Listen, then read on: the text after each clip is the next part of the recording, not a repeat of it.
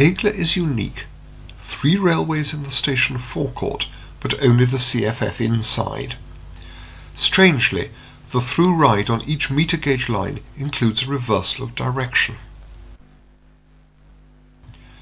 Oldest, shortest and steepest of the 3 lines, the Aigle-Leysin opened in 1900. Railcar 203 dates from 1946. At filming in 1962, none of the original power was still running. The first 1,000 yards are a tram ride through this country town, 6 miles above the top end of Lake Geneva, but the line's character changes completely after we reverse in the depot yard. A 4-wheel coach is added between the power car and the wagon. We'll ride in it. So the driver's now behind our 4-wheel coach and the little wagon. The AL depot, the ASD's depot, is over there. The gradient's about 1 in 4.5. Fontannes passing siding, not enough space for a loop. It's 1300 DC on the climb, but only 600 volts in the streets. We meet number 12 of 1915 in a Rennaz loop. In bad weather they cover the parcels. I hope. Leysin has many large buildings with a melancholy past. Sanatoria from the days before drugs were able to cure tuberculosis. Fresh air and sunshine were all they could offer the patients. That station was Leysin Village.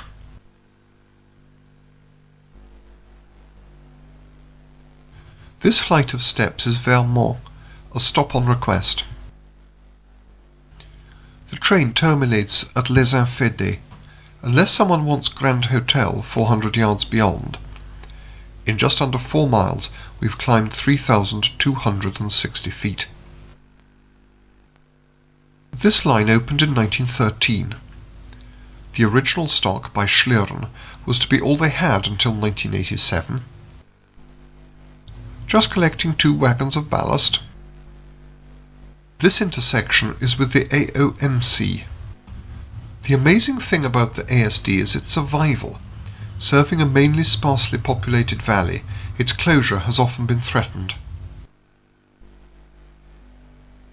Above Château d'Aigle, the line snakes about among the vineyards, gaining height at a steady 1 in 17, before turning into the shadowy south side of the valley of the Grande Eau.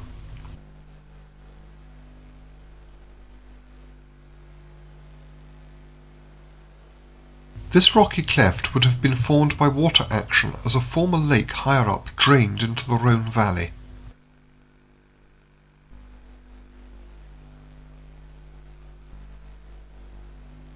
The Vannes Bridge crosses a tributary stream, unseen far below. The main span is over 200 feet long. Plambuit Loop, protection for the road along the sunnier north side of the gorge. That shelter forms a landmark we shall see again in a later item.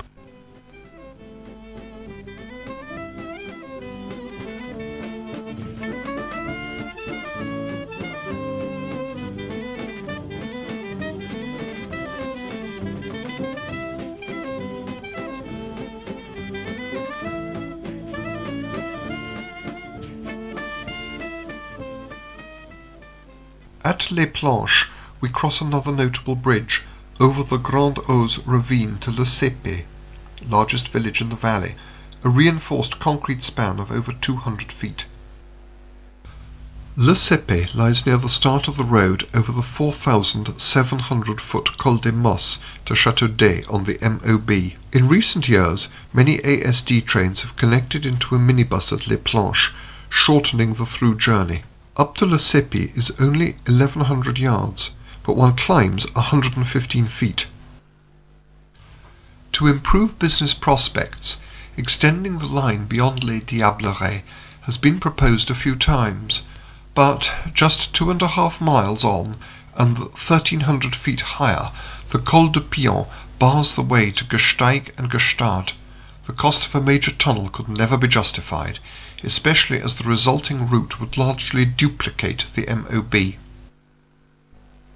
Here's the track work. We stop to uncouple one of the ballast wagons. It will be emptied and run by gravity down to a siding before the next train. Hope the handbrake works okay. The other ballast wagon has been left in the next loop, no doubt to be run down to site later. It's been 1350 volts DC since the start, back in 1913. Here's the terminus. In 18 miles we've climbed nearly 2,500 feet. The 2-meter gauge lines serving Monthey merged in 1946 to form the AOMC. Rack-equipped Car 12 will take us all the way through to Champery, the right-angle crossing with the ASD, and here's the third depot in Aigle. This first part of the AOMC starts with an almost level run south along the Rhone valley to Ollon, where the village postman waits for the mail.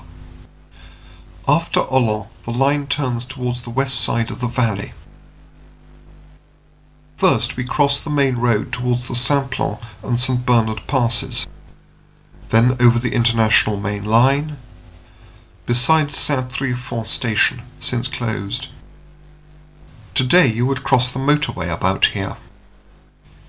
Now over the Rhone to follow the main road through Colombey. The Aigle-Ollon-Monthey opened in 1907. The locals don't seem to regard this as a railway. Well away from the CFF station, Monthey's meter gauge station has since been rebuilt and includes a terminal for AOMC buses. This would have been the depot for the originally separate Monthey-Champerey company, onto whose line we've now diverged. Morgin is a village in a side of valley of the same name. It never did get a railway. Climbing on the first rack section, at 1 in 7.4, we look back across Monthey and this part of the Rhone valley. Aigle and its other 2 lines are in Canton Vaud, but when we crossed the Rhone, we entered Canton Valais. All 3 Aigle lines have since become managed by the Transports Publics du Chablais. A proportion of AOMC's rail cars are not rack-equipped, so they cannot be used above Monthey. Hence it can often be necessary on a through journey to change vehicles at Montheyville. We're now entering the Val d'Illiers.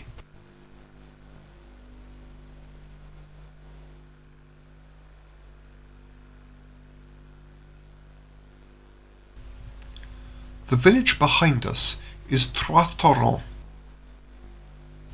C for crémaillère, that's French for rack. The next village has the same name as the valley, Val d'Illiers. This is Val d'Illiers station.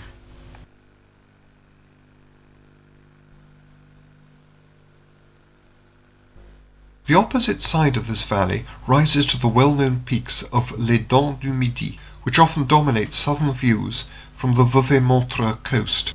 This third rack section, almost to Champery, completes our climb of 2,100 feet in the 8 miles from Montheyville. The line has since been extended through the village to end beside a skier's cable car.